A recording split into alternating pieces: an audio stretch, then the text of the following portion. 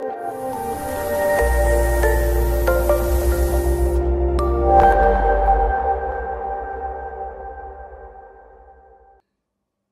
back to the Figmentation Podcast.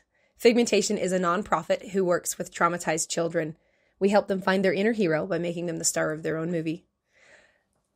So today we're going to be talking about, we're just going to kind of introduce ourselves. So why don't you go first? My name is Jeremy Bird. Everybody calls me Mama Bird. Yep. Why do people call you Mama Bird? I have a overwhelming need to mother everybody. That's true. Actually, she was given the nickname by actually not her children, but her extra children. So when before I was born, we had Rocky. Yeah. Who was just a little girl who lived down the street, and Rocky needed a safe place to be. So she was at our house. Yeah. And that pattern continued clear through my childhood. I have dozens of extra family, siblings, and people who call us family. And we are grateful for every last one of them. And we love them. They are family. And so they gave her the nickname of Mama Bird. And so my last name is Bird, so. Yeah, that helps. Yeah. That helps. So I'm Mama Bird with the Figmentation Foundation. My title is Good Fairy. And founder. Well, co-founder. One of the founders. Yeah, we're both founders. I am a concept designer. I started in interior design, and I specialized in freehand art and muraling. I did a lot of homes and decorated a lot of homes and met a lot of really neat people along the way. And it sort of evolved. It evolved to my creativity and me testing how many other mediums could I get out into, and I think that was probably just one of the ways that you used your art to support yourself, but I don't think that's the primary of who you were. In what do you mean? Well, you're a costumer first. Oh, yeah. Very first. Yeah. Probably. So she taught herself to sew and make costumes and clothing at a very, very young age. Yeah. I think I was 8 or 9 when she taught me to sew. So, yeah. Right. So tell me about the first costume you ever made. I remember we had just moved to the town that I lived in as a child. We moved, I was 7 when we moved into this town, and it was Halloween, and the kids were all out trick-or-treating and everything, and I had a working mom, and so I wanted to go trick-or-treating. I wanted to go with my cousins, and I had to come up with something. And I was a dancer. I was in a little dance class, so I had little tutus and things like that. But so nobody made you a costume? No, you had to come up with what you could come up with. Like Charlie Brown and the sheet with the multiple holes. But I wanted to be a sugar plum fairy. So I made myself a sugar plum fairy. I found a couple wire hangers, and I found some white paper doilies, and I glued them, and I put that with a little dance tutu. And how old were you? I was 7. Okay. So I was 7. Yeah, she's a costumer at heart. So yeah, I've been doing that kind of creative stuff since I was little. So anyways. And I thought that was normal. I always won the costume contests as a kid. And I thought everybody's mom was like that until I became a mom. And I was like, costuming's hard. Can I just go buy one, please? I did not understand it or appreciate it well enough until I became a mother myself. Yeah. Well, it was a part. I was always a very incredibly imaginative kid, always embellishing what I saw, because my brain would take it and it would become 3-dimensionally live color. I was very visually acute, very, intense. She sees things in 3 dimensions, walks around them, dissects them, puts them back together. It's more like unbuilding them and then rebuilding them in her brain. So I had a really cool little brain as a kid. And so my imagination always ran crazy. But so I've been this way since I was little. I've been very imaginative, very expressive, and costuming and things like that's been around since I was, little enough to remember. So anyways, so I got involved in concept design and costume design and props and sets and visual design for productions and things of that nature, built big elaborate production props and big elaborate production costumes and things like that. So lots of fun, and it just got bigger and bigger as I got older. You've been doing this because people pay you to do it? No, sometimes. I mean, it just depends on the venue. Okay, so when it's for kids, what happens? No, it's always free. It's volunteer. It's always She's been volunteering for charities since I was a little girl. The first time I remember was the Jubilee of Trees that you made a tree for with a neighbor and friend. Yeah. Back when I was a little girl. I know, because she used my lamb. I'll never forgive her. I did. I stole her lamb. It was a little stuffed animal. I had hundreds of stuffed animals. It was a beautiful tree. It was called Heavenly. Yeah, it was really, really beautiful. And so she donated that. And that was one of the first times that I can remember you getting into charity. But then you worked with the American Cancer Gala. Well, I did a lot of stuff for community and schools for all my kids in their classrooms and school carnivals and classroom, things like that. So I did end school productions and clear up to graduation parties. So yeah, been involved in that for a long, long time. Right. And typically that's a volunteer thing for you. Yeah. So she's always been a volunteer, always been a really good example of volunteering in the community and helping kids and those in need. And she's used her art in ways that have really benefited our community. I can't remember a time that she wasn't working on something for someone. And that's really helped a lot of community drama programs have been able to benefit from that, and even gone on to fund some of their drama programs have been funded by some of the things that you've made. You make things, do things, and they sell the product that you make them, and or repairs and that kind of thing. So that's always been a really, really big talent of hers, and the community really has been impacted positively by those contributions. So that's kind of who you are. Yeah.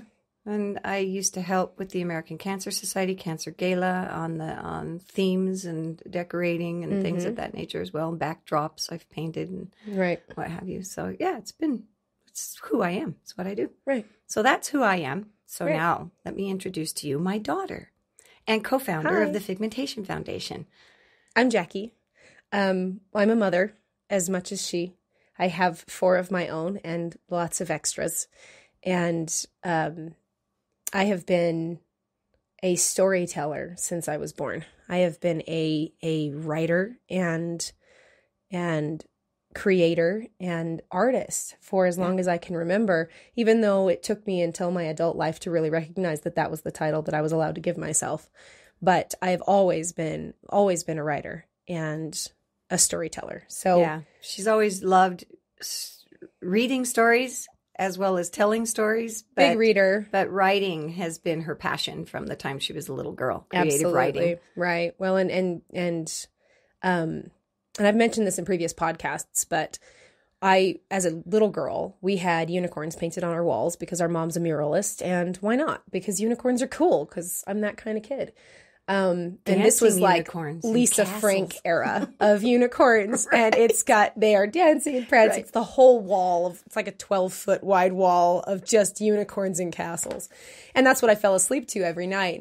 And I shared a room with my baby sister, and she and I were best friends and equally creative. She's very much a creative artist. And so every night she would tell me what she wanted in her story.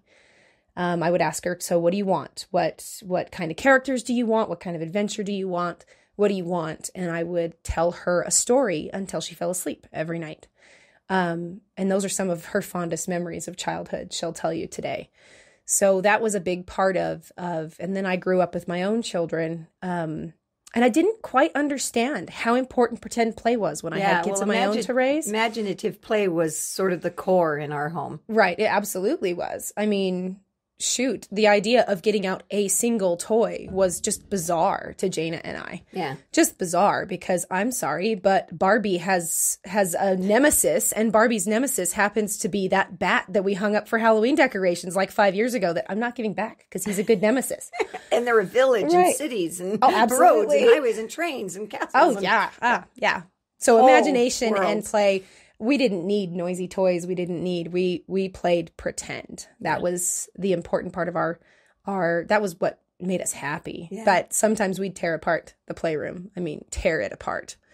And it never got put back together. Playroom. Hey, listen. We had card towers that bat was going to knock over, kind of thing. We played.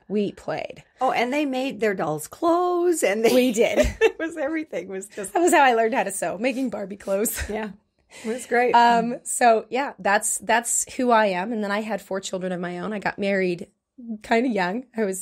And I've been married now for half of my life, and we have 4 beautiful children, and they are great imaginators. And I didn't really understand the importance of imagination because, like her brain, mine's a little bit unique, and I think in terms of logic and information and facts, and I store things in kind of a weird way in my head. And don't make faces at the camera, Mama. SpongeBob going through the filing cabinets. It is filing cabinets. That's what the inside of my brain looks like. Lots of filing cabinets. But so I didn't understand the importance of it until my kids had been through something traumatic. And I realized what an impact that imagination and imaginative play has on helping kids process their feelings. Yeah. And realizing that I'd kind of left that part out of their childhood, even though I was blessed with that kind of a childhood. I realized that this was something I needed to fix. Fortunately, my kids were still young enough that we could do a lot of that, and we have. And that's helped a lot with them kind of coming out of that traumatic situation and kind of rebalancing themselves. So that's kind of who I am. I am a writer, I'm a storyteller, I'm a mom, and I'm a child advocate first and foremost. And I fight for my kids. And when I say my kids, I mean every child I can. Yeah. Period. Yeah. So that's who I am. Yeah. And she's also incredibly artistic. She can do anything, artistic way. In fact, all of my children, if you challenge them, challenge accepted. We were born with the gene that says, no, we could definitely do it. We'll probably fail 100 times first, but we could do it. We'll figure it out. Right? Oh, and there's lots of things that I've tried and failed and tried and failed and tried. I'm not afraid of failure. I don't believe in failure. I think it's a word made up like dark and where there's something void of light, or cold where there's something void of heat. I think failure is just a word. It's just a part of the process. I think they're just lessons. You just learn, and you learn what doesn't work, and you move on. Right. So. And that's kind of how Figmentation started. We just looked at each other and we were like, we can do this. We don't know what we're doing, but we'll figure it out. And we have. So here we are. Yeah. Figmentation as an idea was, and we've mentioned this in a previous podcast, was William Wainwright's idea. And we adored this little foundation is dedicated to the memory of that sweet little boy. That little boy's creativity changed the way we looked at costumes, because we always dressed as characters and that kind of thing. And cosplay was a big deal in our family because we have a lot of video gamers and a lot of people who are just, the right kind of nerdy. Yeah. And we just thought that was fun until William was like, well, but what if I want to design a costume of what I am? Yeah. Who am I? And we went, oh, wow. Why haven't we thought of that before? Yeah. Because it was William. William needed to think of it. So it was William. We sat one day and I was talking about creating a nonprofit to teach people how to grow their own food, particularly battered women, and teach them how to take some of their power back by creating something and growing something. And you were working on donating some of your books to some of the children's hospitals for Bosley Bear. Right. Well, I had done the book True Heroes. Right, just recently. And that was, I wanted to do, I had already decided that I kind of wanted to do costuming for kids, because I watched all my kids in their lifetime and the costumes that I built and made for all of them growing up. And I just discovered that it helped little kids. And then working with William. And we attended a couple of the FanX, the Salt Lake FanX Comic-Cons. And we just put some costumes together for like $100. Like her hiccup costume was very inexpensive. I don't think you can see him. So that's a hockey mask and a bleach bottle and a bunch of like Sculpey clay. And she can take garbage and turn it into a costume. She really can. Yeah, so that was it for me. Yeah. That was kind of the precipice was. We'd gotten to go to Comic-Con that year, and everybody really enjoyed the whole process. And it was kind of surprising the way children viewed you when you were in a costume. Yeah. In fact, my son, Ryan, who I made the costume for Comic-Con, said he didn't realize the celebrity status that the costume made him have, with children running up and wanting to hug Hiccup, you know. Right. Well, and this was a building with 100,000 people passed through there in a couple of days. Right. And they didn't really have any fights. Everybody got along. It didn't matter how many different perspectives were in the room. Cool environment. They all just were like, you know what? We have something in common and we enjoy each other's company. And so we saw the way costumes could separate yourself from those things that you use to put yourself in boxes and give you the opportunity to connect with your fellow man. And so that was a big deal. It was really cool. It was a really neat camaraderie. It was a really cool club sort of feeling of I fit in here. Even if you know, where most people feel awkward and like they don't fit in, but everybody there fits in. We have some fans that have been in costumes that help us when we do our booths that are nearly nonverbal and on the spectrum. And they had no problem communicating once they're in a costume. They have no problem just being themselves. And it's really interesting to watch them. And you realize how much of the barriers that we put up are part of our identity. And we put them there to kind of prevent ourselves from getting hurt. But in a costume and in these places, it's a safe space to be you. And the costume allows you to step out of that. The brain is an amazing thing. What the brain does, it's like somebody who has a speech impediment of stuttering. When they sing, they don't stutter. It's amazing how the brain can cross that barrier. And it's the same thing in a costume. There's a barrier that gets crossed, and it's amazing to watch it happen. It's really cool. I mean, I equate it to when you've been told, you know, chew on that piece of gum before you take your test while you're studying, and then chew on the same flavor of gum the next day when you take your test, because your brain will automatically remember that. And the way I see that is because I define my brain as being like a library full of filing cabinets. I just gave myself several paths back to the filing cabinet so I find the right one when I need it. The right path. And it's anyways, so that's kind of an interesting part of, so when we did Comic-Con the first time, and then she helped William, and we realized how much of an impact that this costume made on this little boy. And you can see it in his face in the picture that we have. He is so proud of himself. Well, and go ahead. Sorry. No, I was just going to say his mama was one of the first people to point that out. You can see how proud of himself he is. That costume made a massive impact. Well, and William was the kind of little boy that because of what he was going through, he had overwhelming empathy for everybody who was struggling, and he really just wanted to take care of everybody so they didn't have to struggle so much. So he really did become his persona. He really was his persona. Yeah, he was. He just revealed it. That's it. The costume just helped him reveal who he really was. Yeah. And that's kind of what my point was with some of our fans that have, they hide themselves and then they wear their costume and they don't have to hide themselves anymore. Right. So we understood all of that.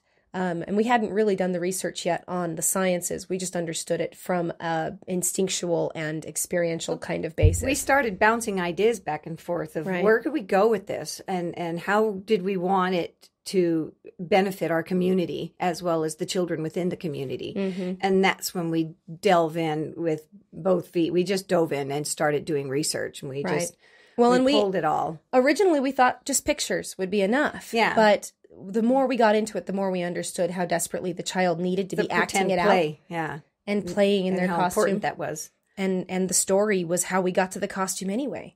So it was a natural evolution of how Figmentation needed to be. And it all started with William saying, I don't want to be Hiccup. I want to be me. Yeah. Yeah. I want to be me. His mom said it was much more like him to want to be a dragon's friend than it was to want to slay a dragon. Yeah. And so that was, he wanted to be him. Yep. That was awesome. So that's kind of who we are. Feel free to, ask some questions and we'll get back to you guys in the comment section. And don't forget to subscribe we're going to start releasing podcasts on a pretty regular basis. We're going to do some interviews with our kids, with their parents, with some of our cast and crew.